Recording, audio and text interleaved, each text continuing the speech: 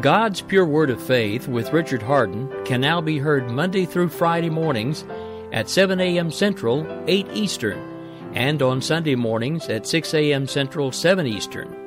Join him and let's turn our country back to God. It only takes a spark to start a forest fire. Let's get on fire for the Lord, right here on K98 Talk and the Spark Radio Network.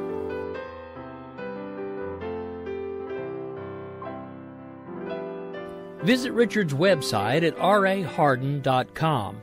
That's the World Wide Web at rahardin.com. At his website, you can see a summary of the 6 books he has written, where purchases may be made. He also has a link to 18 videos on YouTube and several blogs about Christian beliefs. If you prefer, visit amazon.com/Kindle and type in Richard Hardin to see and purchase his books. For past programs of God's Pure Word of Faith, go to www.spreaker.com. That's Spreaker, Spreaker.com. In the search box at the top of the page, enter my name, Richard Hardin, Hardin, and click on it. A picture with a cross and God's Pure Word of Faith, Richard Hardin, will show up. Click on the picture of the cross. A listing of all the past programs will then show up.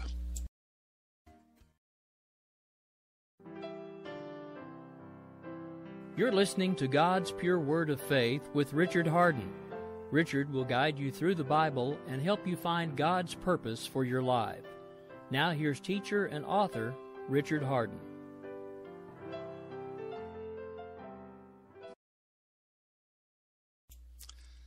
Welcome to God's Pure Word of Faith. I'm Richard Hardin. I'm going to be here with you now for the next hour. I hope you'll stick around with me.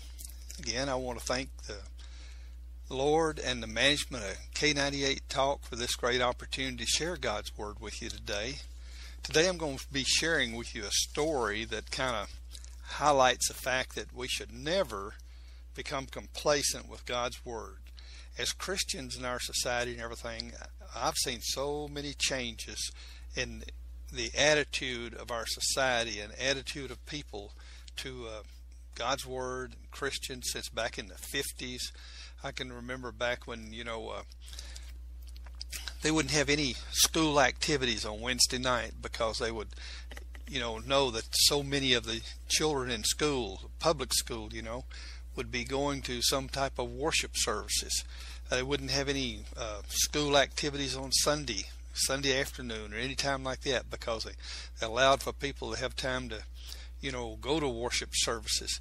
And I can even remember during that time that a lot of people didn't even go out to eat or do things like that on Sunday. They would cook on Saturday, the women would, and prepare the meals, and people would then eat on Sunday and try to respect as much as they could the laws or the things that had been heard through the years that you're supposed to rest on Sunday, a day of rest that the Lord has given us and everything. And just and also the first times that grocery stores started carrying beer, a lot of people wouldn't even go in the grocery store that had beer and things like this in it. But then it got to where the grocery store saw that the ones that were carrying beer and stuff was making so much more money and everything that it got to where it got to be all the grocery stores carried the alcohol and everything. So it just, things have really changed, and there wasn't all this negativism then against Christianity or against people that did go to church. In fact, there seemed to be more respect or something for them, but that seems to have kind of fallen by the wayside. And instead of people holding standards, Christians have kind of moved over into, going to those movies and everything.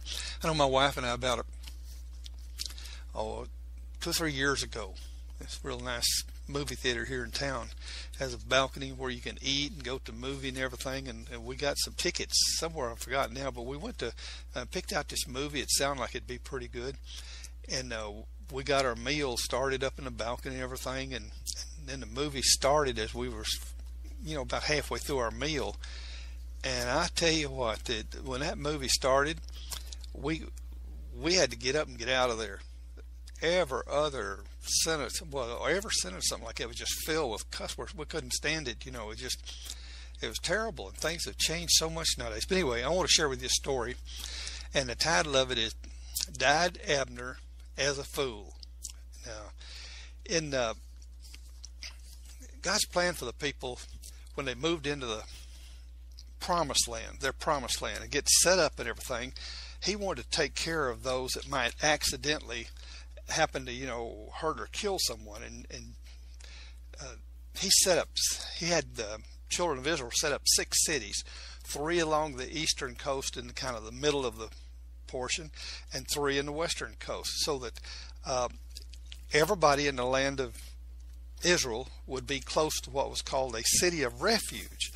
And then Joshua chapter 20, the Lord spake unto Joshua, saying, Speak to the children of Israel, saying, Appoint out for you cities of refuge, whereof I spake to you by the hand of Moses. Now see, he had already told Moses this years before, but he's reminding Joshua that the slayer that kill any person unaware or unwittingly may flee there, and they shall be your refuge from the avenger of the blood. Those 6 cities, whichever one's closest to them, if they accidentally kill someone, an axe head fly off while they're chopping wood or something like that, and they hit somebody, kill them, well, they're supposed to flee the city of refuge. And when he does flee into one of these cities, he shall stand at the entering of the gate of the city, and shall declare his cause to the ears of the elders of the city, and they shall take him into the city, and give him a place that he may dwell among them. And if the avenger of the blood, that is the next of kin now to whoever this person was that got accidentally killed or whatever, the avenger of the blood pursue after him, then they shall not deliver the slayer up to his hand, because he smote his neighbor unwittingly, and hated him not before time. So see, it was going to be for accidental death. And he shall dwell in that city until he stand before the congregation for judgment, and until the day of the high priest shall he stand in that city. Okay, then shall the slayer return. Well, until the death of the high priest shall he stay in the city. So whoever's a high priest, when he enters the city, he has to stay in that city then the rest of his life until that high priest dies. And then he shall be able to return back to his own city, his own house, from where he fled. Now, they appointed 6 cities, and there were some rules here that I'll point out to you that this is God's word to them, what they're supposed to do to take care of these people and protect them when they have these accidents. Now, first thing though, died Abner as a fool in Psalms chapter 14 verse 1 and Psalms 53 verse 1. It describes there and tells, it says, the fool has said in his heart, there's no God. So, died Abner as a fool. So what this is saying is he died as if there's no God. In other words, he acted like or lived like there was no God at the time when he was dying. And I'm using this today because it seems that in our society, so many people are living as if there is no God. Christians and non-Christians. Now you say, well, no, how can a Christian live as if there's no God? Well, by disobeying God's word and just being neglectful of God's word. We shouldn't become complacent and just take things for granted. Like, for an example, I've used many times here to point this out. In 2 Kings chapter 20, excuse me, not 2 Kings chapter 20, in 2 Corinthians 2, 10, and 11, I'm ahead of myself here, it says to forgive others lest you give Satan advantage. Now, how many Christians, maybe some of you listening even this morning, are holding unforgiveness to someone right now? They've done something to you, maybe hurt you, maybe even hurt you real bad, and you're still holding forgiveness because you don't believe they deserve to be forgiven. That was so terrible what they did. But see, the Lord on the cross, after people had arrested him illegally and was driving those nails in his hands and feet, and stripes on his back, and all those things. They even tried him illegally after they had him arrested illegally, everything. But Jesus didn't fight back to them. And on the cross, the love in his heart, because he didn't have to go to the cross. God had given him permission that he could not do that if he chose to. Jesus chose of his own to go to the cross for us. Now, and he says, Father, forgive them, for they know not what they do. Let's see, every one of them, he could have had so much, hate for them and everything, because he went through such suffering. So whatever it is that we go through, I know it's hard to do. And many times, even without being physically hurt, you get emotionally hurt. And I've even had to say, Lord, please help me to forgive, because I know it is your will. You know in my heart, I really don't feel like it, but help me to forgive, because I know it's your will. And we need to do it, because like it says here in 2 Corinthians chapter 2, verse 10, 11, forgive others, lest you give Satan advantage. Now, when you give Satan advantage, and he comes in and brings these curses into you and does all this harm, like Jesus says in John 10:10, the thief comes to steal, kill, and destroy. He will do everything he can to take your life. Excuse me. So now, don't open the door by disobeying God's law. And that's what happened in this particular case here. The rules for the city of refuge. First rule was that the person must flee to the city of refuge and then have a trial. Numbers chapter 35 verse 25 says, and the congregation shall deliver the slayer out of the hand of the revenger of the blood. And the congregation shall restore him to the city of his refuge, whither he was fled, and he shall abide in it until the death of the high priest, which was anointed with the holy oil. So he's got to flee to the city of refuge and meet with the elders of the city, and there'll be a trial to decide, was it really a murder or was it accidental? That's rule 2. It says that there's no way to buy off or have satisfaction or buy off with bribes on the terms of murder or accidental death. If they determined that the person had actually murdered that person, he had hate against them, or had done something like that, and trying to fake that it was an accidental death at the trial, there was no way for them to buy off, offer a bribe, and get out of the punishment. The terms for murder, the person would be killed. But now for the accidental death, it says in Numbers 35:32, and you shall take no satisfaction for him that is fled to the city of refuge. Let's see, here, the person, because of his position back where he lived, his high position in his, city or whatever, because of circumstances in life before, it says, no satisfaction for him. With that accidental death, he must then live in that city until the death of the high priest that was alive at the time he went into the city. And then if the high priest die, well, then he can go back home. Now, for murder in this particular case, there must be two witnesses to testify that actually the person had animosity toward the other one that had been killed, and that it wasn't an accident, that he had intentionally planned it or something.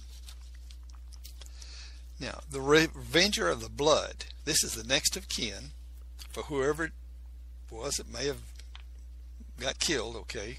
Numbers 35:26-28 says, but if the slayer shall at any time come without the border of the city of his refuge, whither he was fled, the revenger of the blood find him without the borders of the city of his refuge, the revenger of the blood can kill the slayer, and he is not guilty of the blood, because the person who fled to the city of refuge, says, because he should have remained in the city of his refuge until the death of the high priest.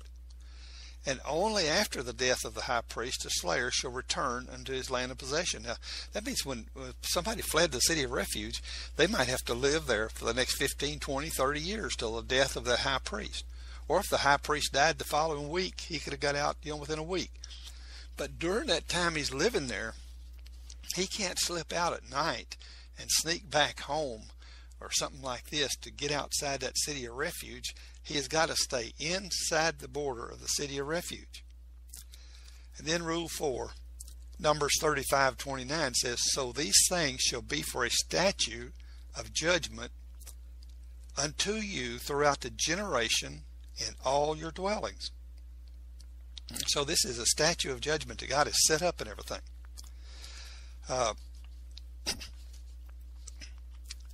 God has set up these rules. He expects them to live by them. But now, as time goes on, this was back when the children of Israel came out of slavery and they were just sitting up there, and they went through the judges that ruled the children of Israel for a while. Then after the judges, the people cried out for a king, and then God gave them King Saul, the first king, and then David came along, and as a young boy he was anointed king, but he didn't become king until he was age 30 years old. And when they moved in then to the the promised land like this, and David becomes king, this is several hundred years after God had set up this rule about the cities of refuge. And so when David was living over with the Philistines near the border of Israel, because King Saul had been chasing him and trying to kill him for years, and so he lived outside the city of Israel, the country of Israel at that time, but very close to it. Well, when King Saul got killed, David prayed.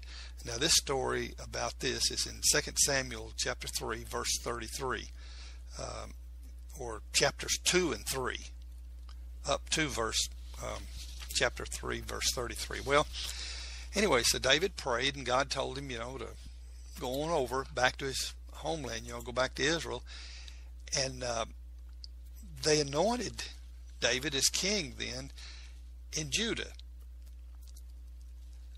because they recognized that some of them recognized that God had said years before that David was going to be king. Now, so in Judah, David became anointed. He brought his family. He had several wives and a bunch of children and all this, and brought them over there and settled down. And Joab was David's general. He was his highest general in this particular time. Well, the rest of the land of Israel, Abner, the captain of Saul's army, the head of Saul's army then, established Ishabeth, one of Saul's sons, to be the king of Israel, setting up Ishabeth, King Saul's son, to be king over Israel. There became a dispute. So let's see now, in 2 Samuel in chapter 2, it starts out, there was a big determination who is going to be king of Israel. Well, David sent his General Joab, and Ishabeth sent his general Abner, with each of them with a group of men, and they were to meet at the pool of Gibeon. This is in verses 12 to 13 of the 2 Samuel. They're supposed to meet there and discuss and find out, what can be done to bring these two together. As they sat down and was talking there at the pool of Gibeon, Joab called over to them, and they decided what they would do. For some reason or other, each side would send 12 young men, and they would fight. They would get together, and this is in let's see, verse 12 here of chapter 2. It said, And Abner, son of Ner, and the servants of Ishabeth, the son of Saul, went out from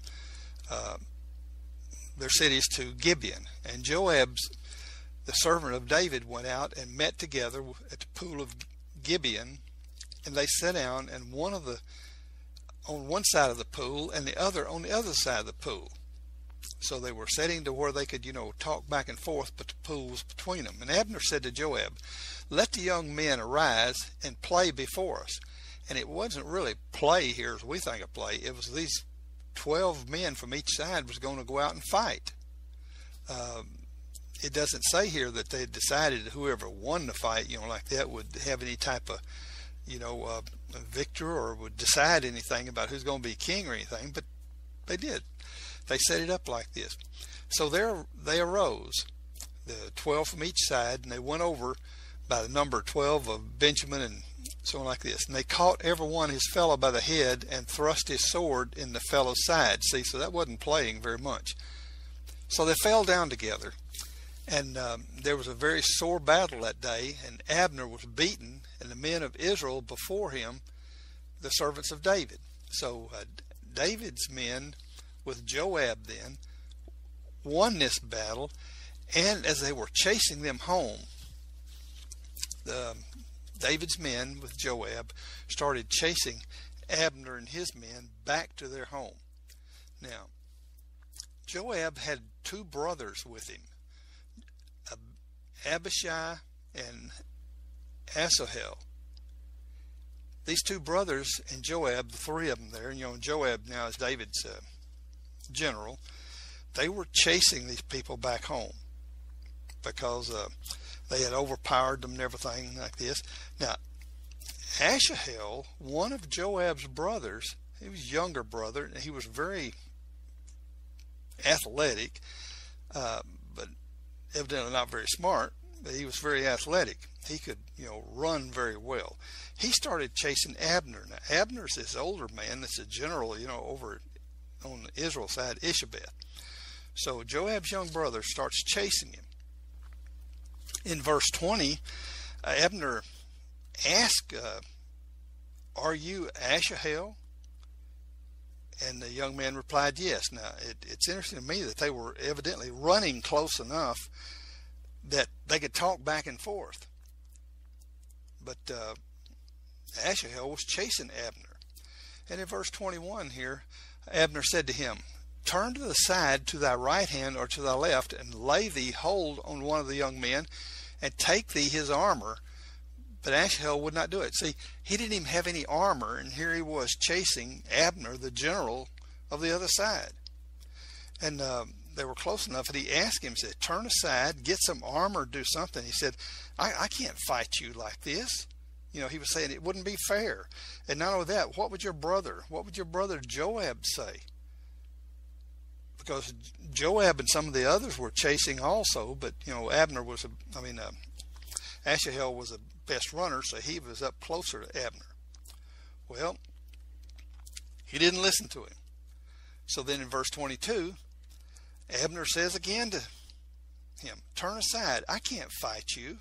I can't fight you. You don't have any armor," everything like that. See, he didn't want to hurt the guy, the young man. That's when I said, he might have been a way to fight. He said, "I can't fight you. What will Joab say?" See, he's concerned about this. Well, verse 23 then, Asahel would not turn aside. So he got so close to him that Abner then had to kill him, because if he wasn't, the young man was going to kill him. That's what he was chasing him for. So he speared him, and it says, and pointed out that he run his spear under the fifth rib of Asahel, Joab's younger brother, and killed him. And I'll leave it right there, and we'll be right back in just a minute. God's Pure Word of Faith with Richard Hardin can now be heard Monday through Friday mornings at 7 a.m. Central, 8 Eastern, and on Sunday mornings at 6 a.m. Central, 7 Eastern. Join him and let's turn our country back to God. It only takes a spark to start a forest fire. Let's get on fire for the Lord, right here on K98 Talk and the Spark Radio Network.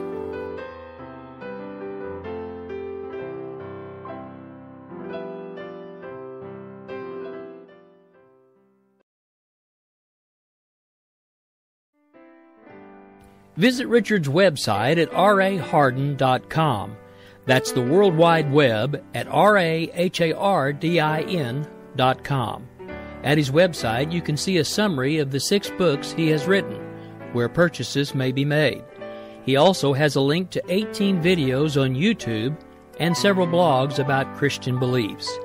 If you prefer, visit amazon.com/Kindle and type in Richard Hardin to see and purchase his books.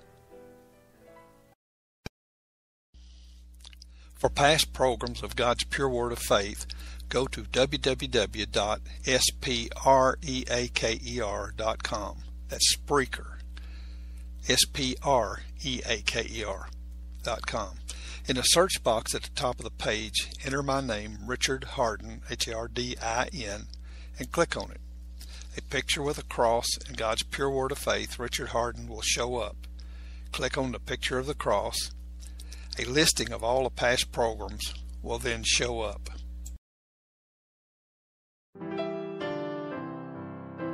You're listening to God's Pure Word of Faith with Richard Hardin. Richard will guide you through the Bible and help you find God's purpose for your life. Now here's teacher and author Richard Hardin.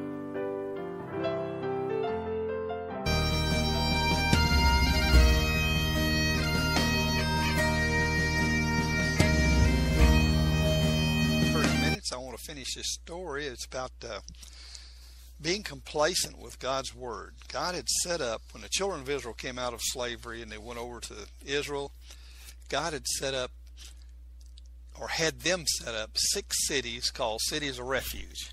You know, so often you read in the scriptures about where Solomon and David and others that wrote part of the Psalms and everything said we flee to God, He is our refuge and our strength. Well, this is kind of where that comes from, because God actually had instructed them to set up these 6 cities that if somebody accidentally kills someone, chopping wood or doing something, you know, or if they threw a rock and it accidentally hit somebody and killed them or whatever, but the person was to flee to these cities or flee to the nearest city and meet with the council there, explain what happened, have something like a trial. And if it was determined to be accidental, the person would have to live in that city of refuge until whoever was the high priest at that time, when they entered the city, they would have to live there and not leave the city until after the high priest died and a new high priest. Now, why it was selected like that? But that's just the way God set it up. So if they were caught outside the city at any time, for the rest of their life now, until the high priest died, the avenger of the blood, who was the next of kin, you know, somebody's brother or dad or uncle or something like that, whoever the male next of kin was, the avenger of the blood, if the avenger of the blood caught the person outside the city limit, outside the, you know, the whatever determined, you know, like the city limit and everything, the walls of the city or whatever, he could kill that person, even though the person had accidentally killed someone and he was in there for protection. If he came outside the city limit, he was fair game to the avenger of the blood. He could kill him and nothing would be done about it. That was just the rule. Okay, now, so here, when King Saul died, David was anointed king in Judah, part of Israel. Well, the rest of Israel, Abner, King Saul's captain of his army when he died, set up his son Ishabeth as king of Israel.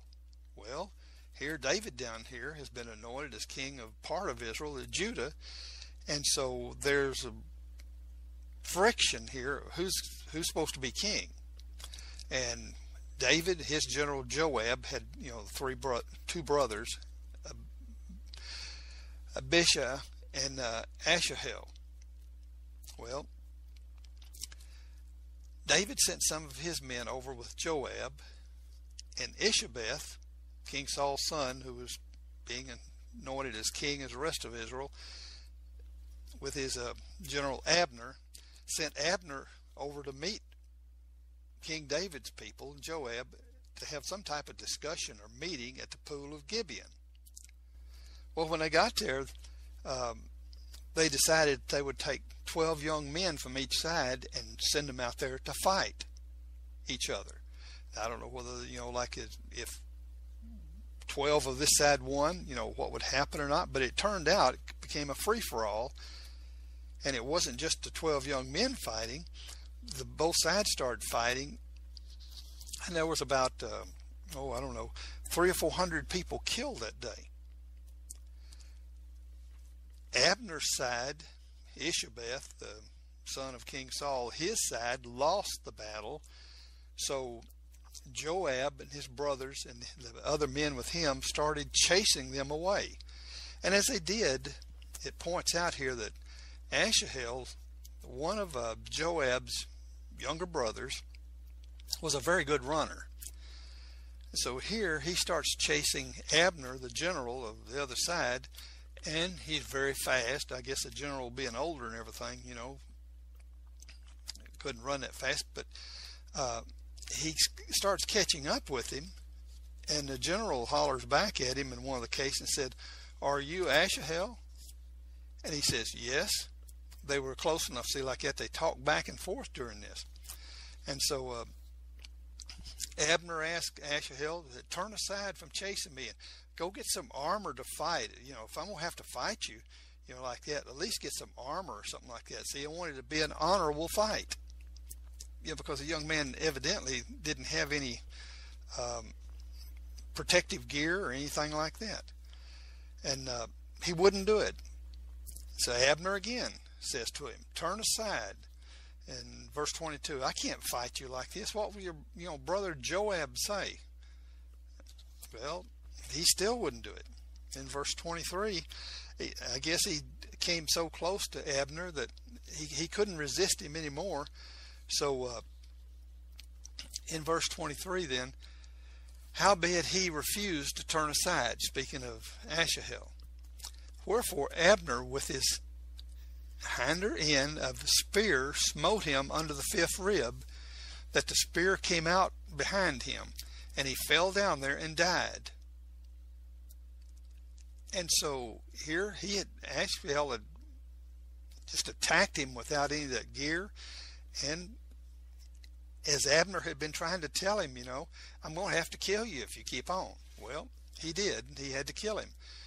Joab and Abishai, the brother, was also chasing, and it says, "And the sun went down when they were come to the hill of Ammah that lieth before Giah on the way to the wilderness of Gibeon, they found, their brother."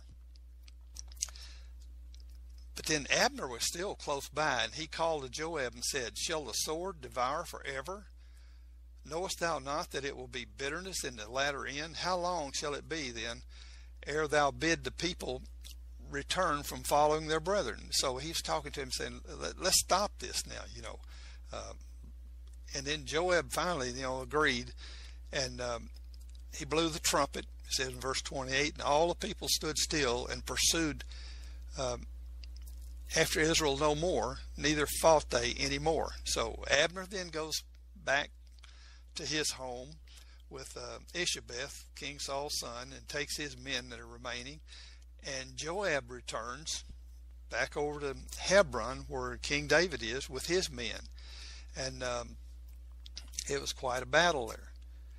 But now, that's not the end of the story. The problem is then, when they get back and get separated here,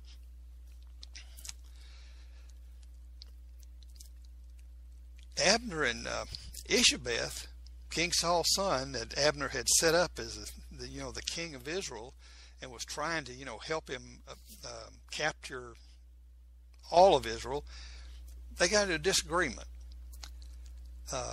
King Saul had a concubine. Now the disagreement's over a woman.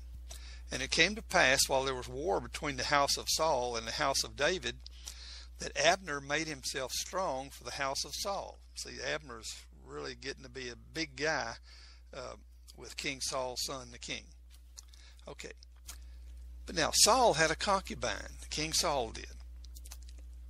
whose name was Rizpah, the daughter of, well, Arah, something like that. Anyway, Ishabeth said to Abner, "Wherefore hast thou gone in to my father's concubine?" So he accuses Abner, true or false, it doesn't say here, but he accuses Abner of having sex with his dad's concubine.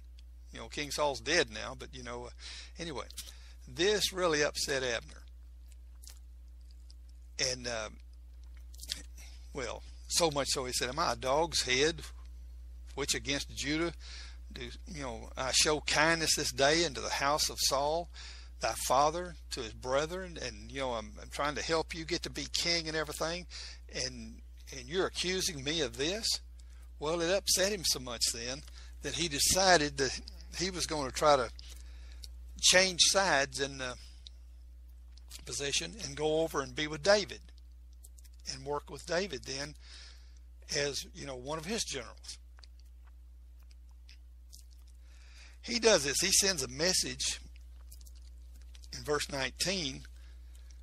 And so Abner also spoke in the ears of Benjamin, and Abner went also to speak in the ears of David in Hebron, all that seemed good. He was going to tell him, that I'll help you get to be king over all of Israel.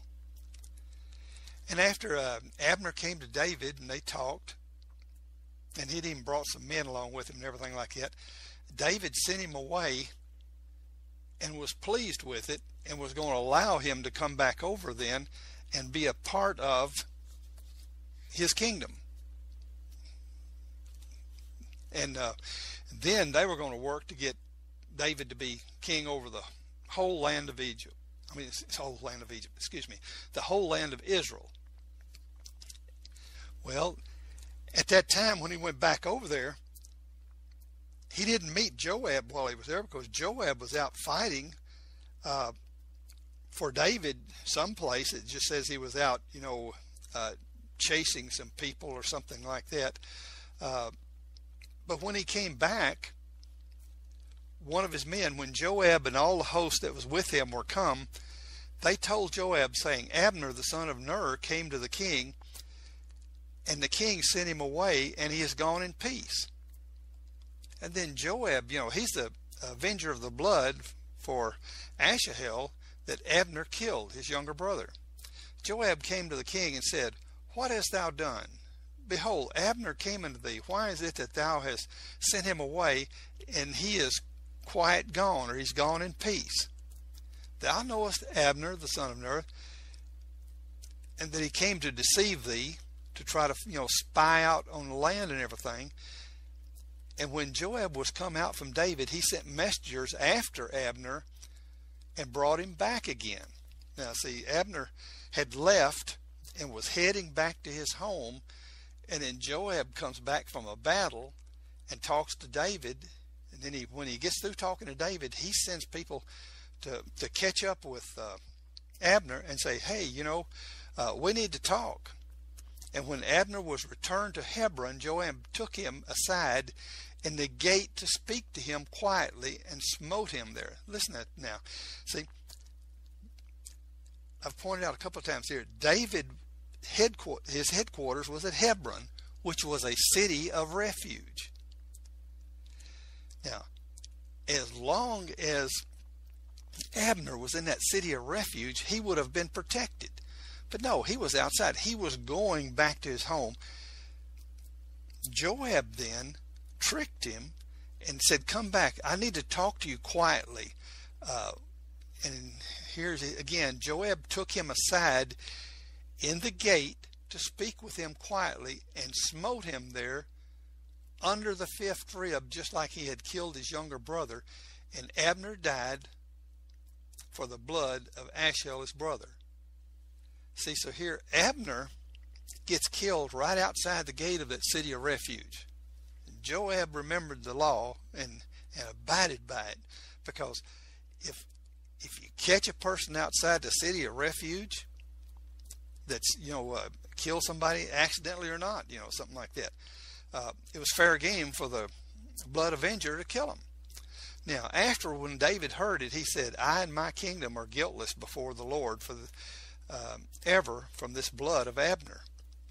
Let it rest on the head of Joab and on all his father's house, and let there not fall from the house of Joab one that has an issue, or that is a leper or something like this. And he goes on to like this, because of what he did. So Joab and Abishai, the other brother, slew Abner because he had slain their brother Asahel. And David said to Joab and all the people that were with him, rent your clothes, gird you with sackcloth, and mourn for Abner. And King David himself followed the bier. And they buried Abner in Hebron, and the king lifted up his voice and wept at the grave of Abner, and all the people wept. And here's what David had to say then. And the king lamented over Abner and said, died Abner as a fool dieth. See, he died as a fool because he was acting, or he had just disregarded God's word. God's word was that he should be in that city of refuge. Now, if he had went inside the city of refuge to talk to Joab, Joab would not have had a right to kill him. But Joab kind of tricked him to get him outside the city, so he could kill him, and met him out there, said, I want to talk with you quietly. But then King David says, died Abner as a fool dieth. Thy hands were not bound, nor thy feet put in fetters. As a man falleth before wicked men, so fellest thou. And all the people wept over him. See, he was saying, Abner, your hands weren't bound, your feet weren't, in fetters, and you just neglect on your part to pay attention to what you were doing and to God's law. And there was nothing done to Joab. Joab had the right to kill him, and he did. He didn't want him coming back over, and he was going to take it up for his, Abner killing his brother. Now, we have people today in our society, as I said before, compromising to God's word, compromising, and just a little bit of sin here, a little bit of sin there. Failing to forgive others is one of the biggest ones I've run into.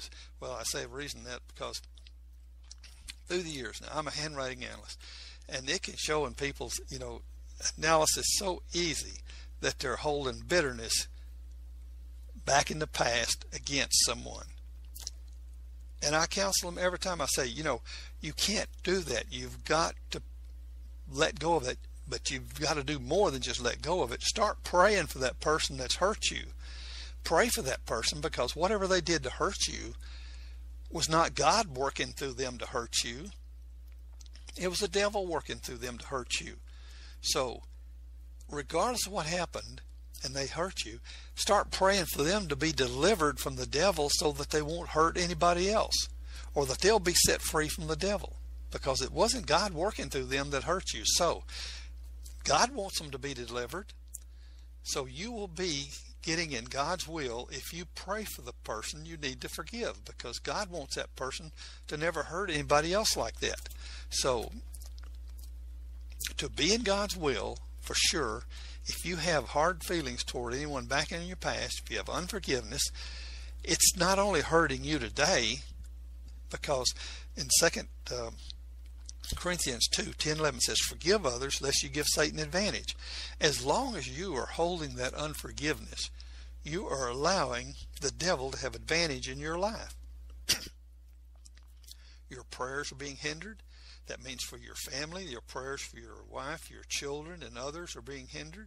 Your prayers for your church are being hindered. Your prayers for your business are being hindered. Everything in your life is suffering some because of you opening the door and holding unforgiveness when you know it's God's will to forgive other people. In fact, in Matthew,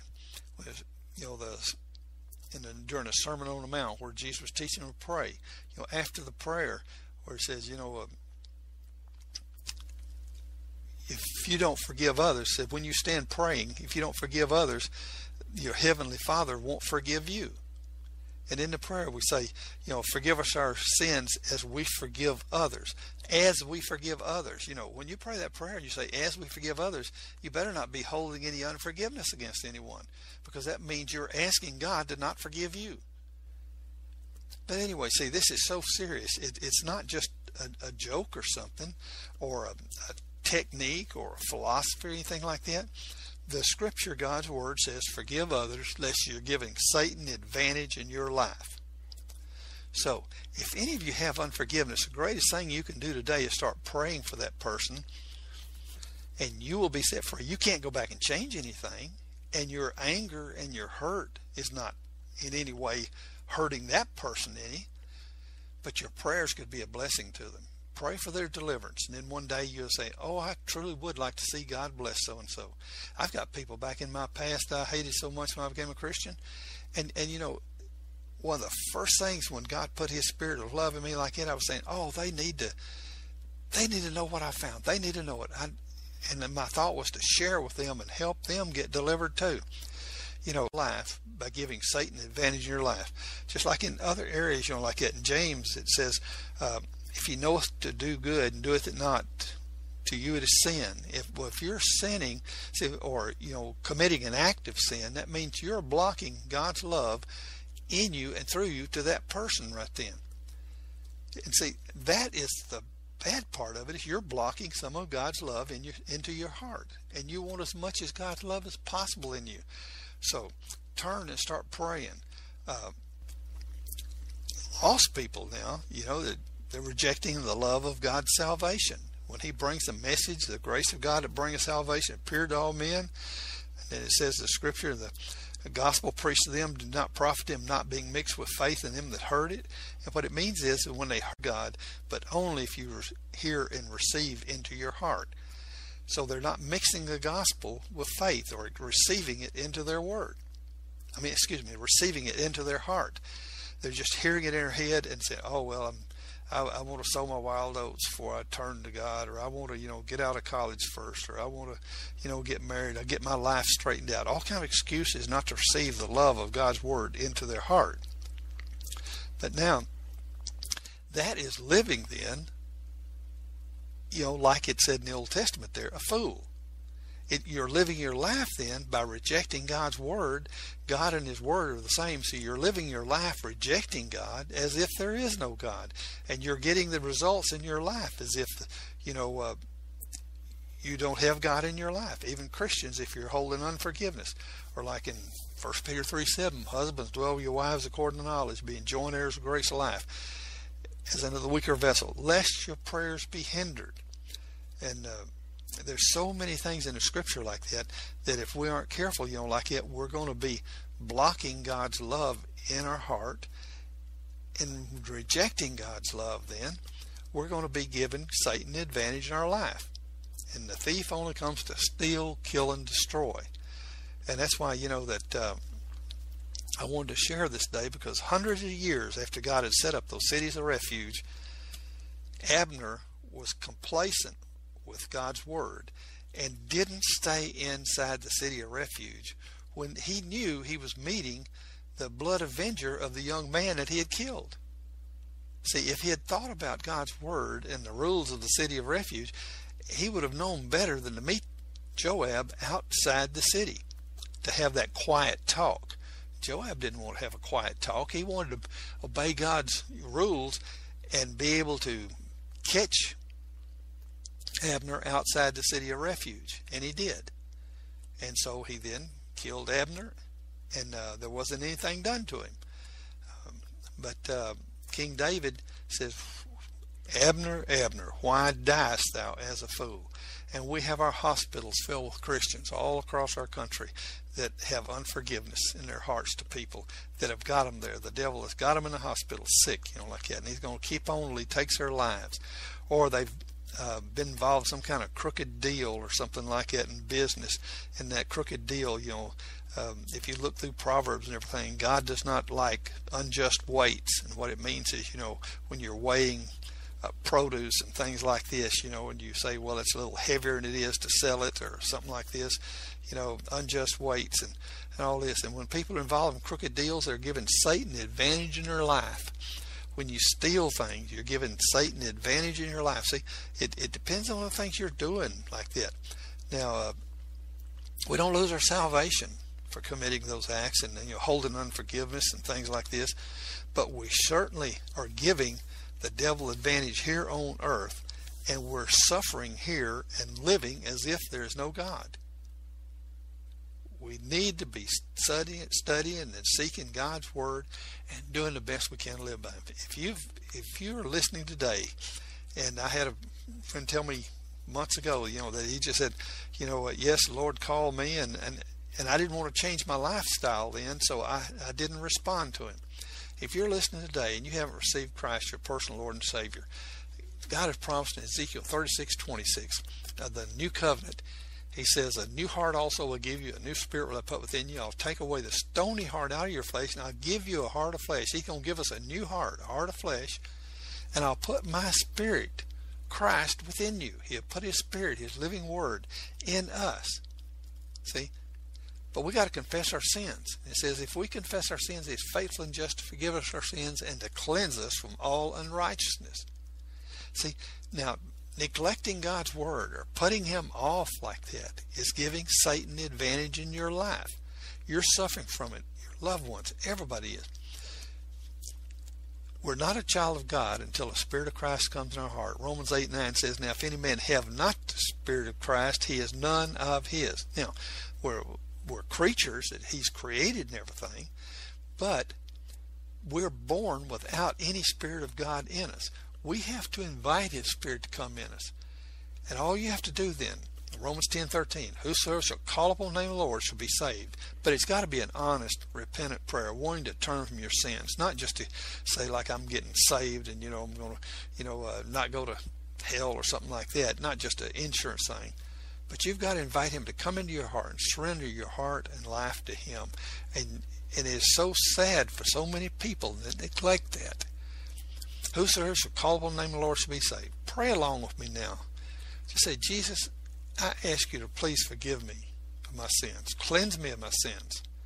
Come into my heart. I want to turn from my sins, and I surrender my heart and life to you. And I invite you to come into my heart, to create in me that new heart, the clean heart, and live in my heart.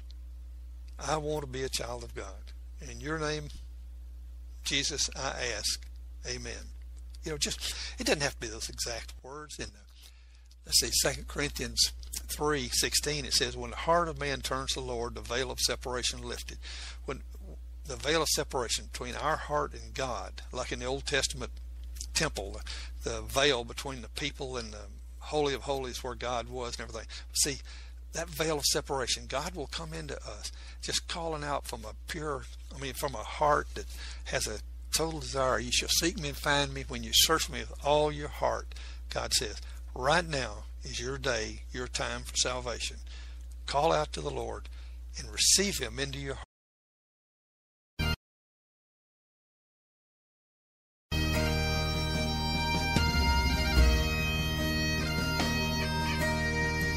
And now a short message on Calvinism, which is a predestination to heaven or hell prior to our birth. John 3:16-17, for God so loved the world, he gave his only begotten Son, that whosoever believeth in him, Jesus, should not perish, but have everlasting life. For God sent not his Son into the world to condemn the world, but that the world through him might be saved. Now my revision is this for John 3:16.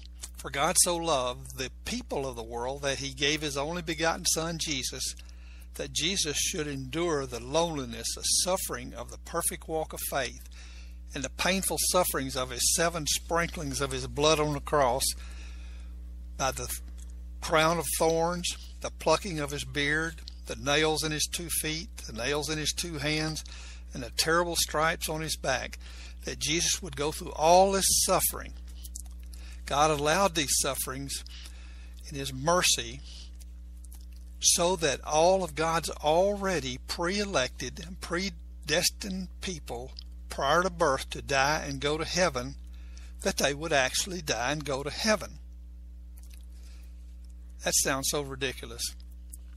If only predestined or elected people prior to their birth go to heaven, then there would have been no need for the work and suffering of Jesus.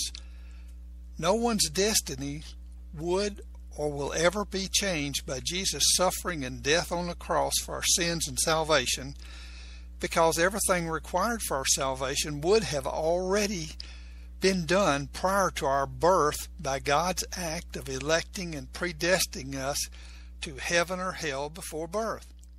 After God has predestined us to heaven or hell, there would be no need or no more to be done in heaven and earth. It would already be finished before our birth.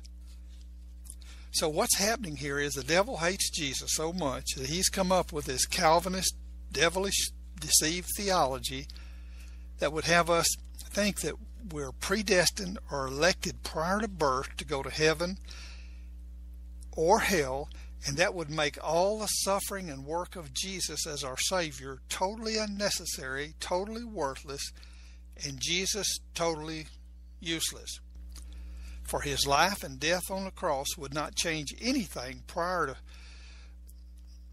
to, people dying and going to heaven or hell, because it's already been done by God predestining and electing them to heaven or hell before we were born. See how ridiculous that is? Good day. God bless you. Visit Richard's website at rahardin.com. That's the World Wide Web at rahardin.com. At his website, you can see a summary of the 6 books he has written, where purchases may be made. He also has a link to 18 videos on YouTube and several blogs about Christian beliefs.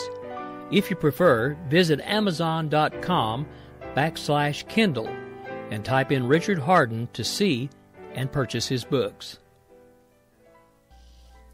For past programs of God's Pure Word of Faith, go to www.spreaker.com. That's Spreaker. Spreaker.com. In the search box at the top of the page, enter my name, Richard Hardin, Hardin, and click on it. A picture with a cross and God's Pure Word of Faith, Richard Hardin, will show up. Click on the picture of the cross. A listing of all the past programs will then show up. K98 Talk is expanding its lineup for 2015. This means we're expanding our advertising base. Whether you're a startup trying to push through to the next level or an established business trying to supplement your advertising budget, web-based advertising is a solid investment. Thanks to Talk's newest partnership with TuneIn Radio and instant access to our sister station, K98 FM, we give you worldwide access at a reasonable cost. Interested parties should email us at advertise@k98talk.org.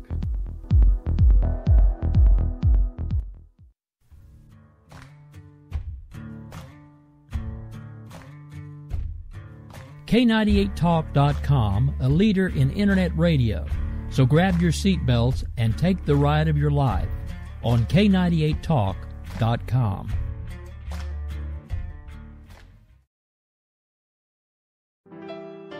God's Pure Word of Faith with Richard Hardin can now be heard Monday through Friday mornings at 7 a.m. Central, 8 Eastern, and on Sunday mornings at 6 a.m. Central, 7 Eastern. Join him and let's turn our country back to God. It only takes a spark to start a forest fire. Let's get on fire for the Lord, right here on K98 Talk and the Spark Radio Network.